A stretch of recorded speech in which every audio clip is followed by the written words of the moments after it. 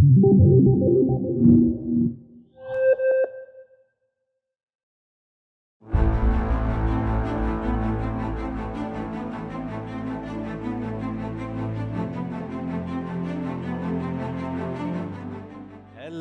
it's good to be here. So I guess you know this fairy tale of the little three piglets. Do you know it? Yeah, I think everyone knows it. The first piglet was a bit lazy. It built its house out of straw. And so when the big bad wolf arrived, it immediately destroyed this house. And it was similar with the second piglet. It built its house out of wood, and so also here the big bad wolf immediately destroyed it. However, the third one was a bit more smart, and he put a lot of effort into his house. He built a house out of bricks, a solid brick house, and so the big bad wolf was not capable of destroying this house. Everyone was safe, and we had a happy end. And this really shows that putting effort into something pays off, doesn't it? And this is such a nice metaphor also for software architecture. So nice. And it's not only nice, it's also wrong. It's wrong. I'm very sorry. It's the wrong metaphor. Because if you come to the conclusion that all this means the more the better, then I'm very sorry. This is the wrong conclusion. Because if you ask me, then I need to tell you that my clicker does not work. So let me try something else.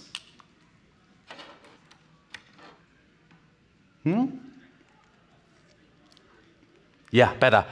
If you ask me, all of this is a spectrum. And on the one side of the spectrum, we have under-engineering, doing too little. On the other side, we have over-engineering, doing too much. And obviously, both is bad. I really know that both is bad because I tried it out.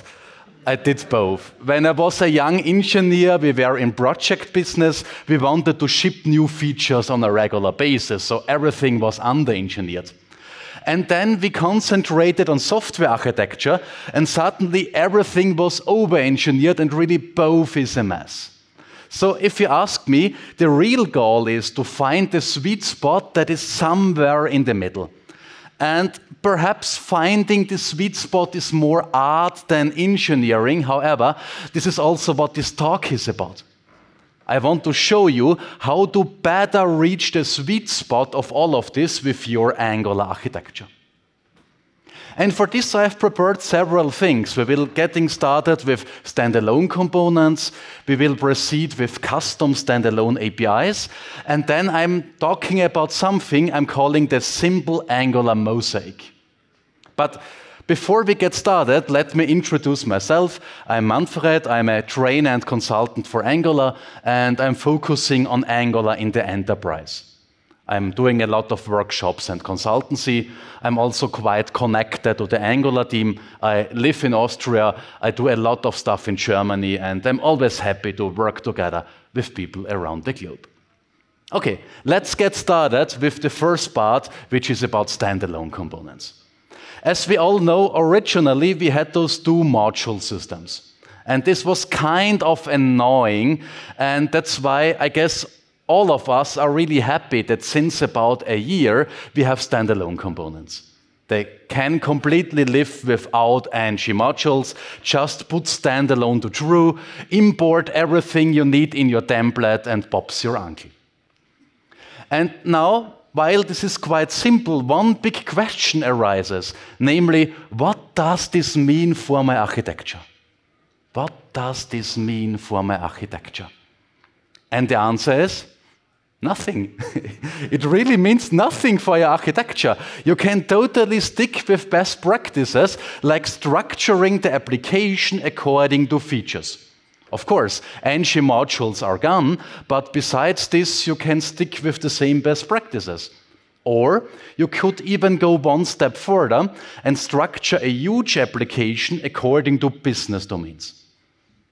A business domain in that sense is an area of the real world you are writing your software for, and all those areas should not know much about each other, because you want them to be evolvable separately. You want to change something here without breaking something there. And that's why it's quite usual to restrict the access between those domains. Here in this case, I might say, well, this boarding domain is not allowed to talk to the check-in domain or to luggage or to ticketing. It might talk to the shared stuff of our system, but nothing else. And defining those restrictions is fine. However, you need to enforce them somehow. And for this, you could go with tools like NX. NX provides you with a lot of tools for enterprise-scale software, and linting rules for enforcing access restrictions is one example of them. In this case, you can do access restriction on a per library basis. That means you have to split the whole application into several libraries, and then you can define which library is allowed to access what further libraries. If you want to have it a bit more fine-grained, you could use the sheriff. You know, there is a new sheriff in town. It was implemented by my nice colleague Rainer Hanekamp, and it allows you to do the same on a per folder basis. That means you just split your application into several subfolders, you define access restrictions with the sheriff, and everything is fine. So let me show you all of this in action. Here I have a simple example. Here I have my domains folder. Look here, domains, check-in and ticketing. Here I have a shared folder.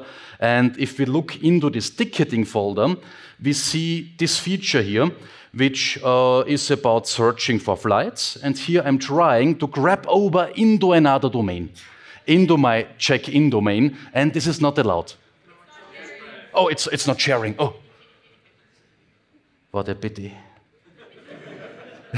So one more time, here we have the domains, and here I'm trying to grab over from a ticketing domain into the check-in domain, and you see the sheriff is telling me, hey Manfred, what do you think you are doing? It's not allowed that you access this part.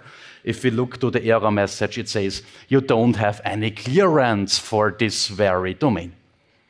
And this makes sure that we don't get any broken windows. Everyone needs to align with our architecture. We can even run this check when someone wants to check in source code.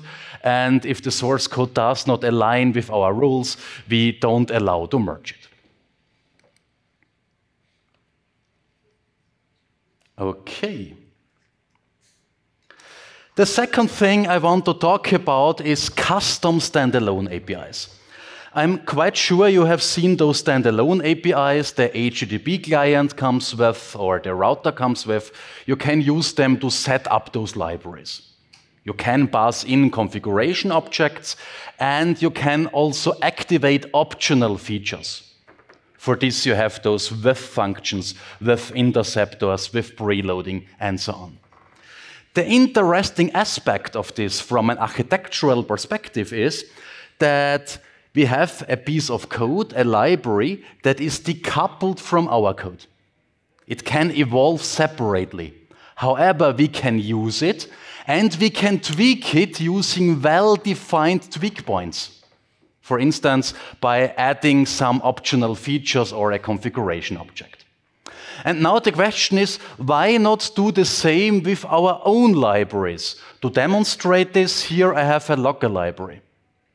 However, when I'm saying library, I don't necessarily mean an NPM package or a technical library. It could also be a part of your system that should be decoupled and tweaked in a well-defined way. My logger here gets a logger config, and I have this with color feature. It's an optional feature allowing us to print out logging messages with different colors, like error messages in red and debug messages in gray, and so on and so forth. Before I show you how to implement something like this, let me also talk about what I'm calling the golden rule of services. Whenever possible, use provided in root. because it's the simplest way to provide a service, and in, let's say, 90% of the use cases, it's good enough. However, if you want to pass in a configuration, if you want to activate an optional feature, you need something like this. So how does this look like? Well, first of all, you need a function. This function takes a configuration. It might also be a partial configuration, and it returns in the first version of this here a providers array. And in there, you set up all your services you need. Those could be services you need all the times, like my Locker service, or services you want to derive from the configuration, like the configuration itself, or here I'm providing a log formatter, formatting my log messages. The configuration allows us to tweak this logic. And that's all more or less. However, there is one drawback, namely this here, the provider array. The thing is, you have seen this, I'm quite sure, you can register a provider array inside of a component. However, most libraries are not intended to be registered inside of a component. Think about the router. It's intended to live outside of components. And to prevent the usage of this inside of components, the Angular team gave us this type here, environment providers. It's more or less a wrapper around a providers array. You can create it with a function, with this make environment providers function, and that's it. This already prevents that you can misuse the providers array within a component. And if we talk about optional features, you might just add a REST array with some feature object. Here I have the type logger feature describing all my optional features, and such an object can have many properties. The most important one is this here, another providers array. Providers we want to activate when we want to go with this optional feature. And that's it. This allows you to decouple your source code and to define well-defined points to tweak it. Awesome. Yeah, let me show you a demonstration for this.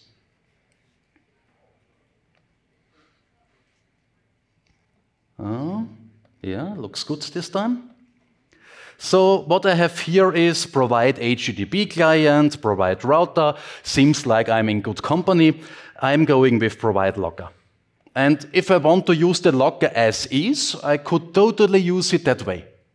In this case, it's a black box for me. I use it as it is shipped by default. However, if I want to tweak it, I can use this partial configuration. I can pass in a log level. I can say, well, hey, I'm not interested into debug messages and information messages. I'm only interested into error messages. Please don't burden me with ordinary messages. And if I want to activate a feature, I just need to pass in the result of this with color function, providing us an object with a providers array with all the services we need for this feature.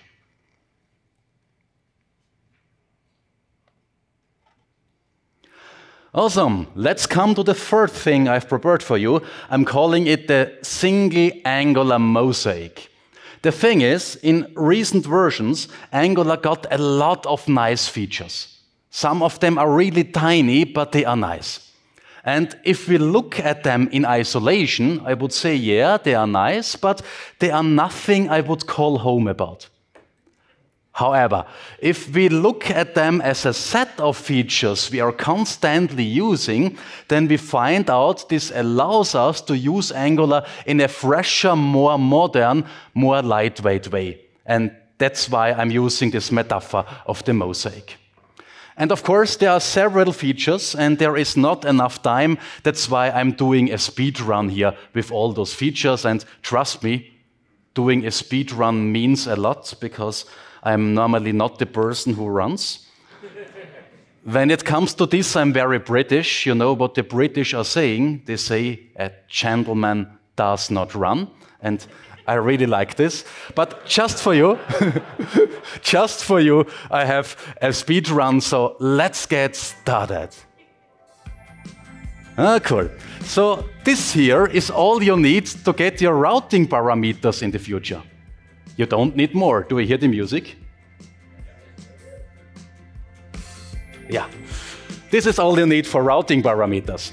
Just activate this optional feature and you can use routing parameters just by declaring inputs. The second thing I want to show you is that now for lazy loading, you can directly point to a lazy routing configuration. No need to do a detour via any ng module.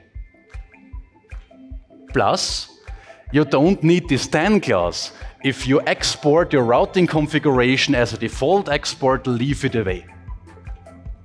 I really love this because I always forget about the then clause.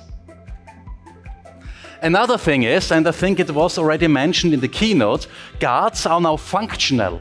They are just functions. In the best case, they are a one-liner. In former days, you needed a service implementing an interface, forcing you to implement a method, and all of this needed to be registered here. Now just go with a function and Bob's your uncle. The same is true for resolvers. The same is true for interceptors. They are just functions nowadays. And you can register them with an optional feature. So this is where we go full cycle here. A last thing is we have signals, and we have already seen today, by definition, by design, signals can be used everywhere. They can really be used everywhere. They are not bound to a component. Feel free to move them into a service to do reactive state management. You might want to decide or to distinguish between your internal private read-write representation and the public read-only representation. And one last thing, there are a lot of emotions in there, but I show it to you either way. You can go with async await. If you don't need the power of promises, just go with async and await. It's simple, and it works also in other communities, so why not in the Angular community too? For sure, this allows you to better meet the sweet spot of your architecture.